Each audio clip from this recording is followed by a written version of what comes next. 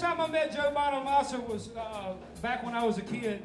He signed a DVD for me, and I said, I'm going to see you again. So I saw him again at the Guitar Center King of the Blues Grand Finals in 2011. I won Best Unsigned Blues Guitar Player in America, and whether that's true or not, Joe was the host, and he said, this next guy's got a suit so sharp you could set a watch to it. And I'll never forget Joe saying that. It was like a very witty, like, oh, listen to Joe say that, you know.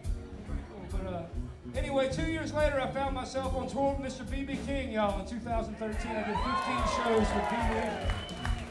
And that was a real blessing in my life. B.B. King said, boy, he said, I was listening to you play from the bus. He said, I stole some of your licks.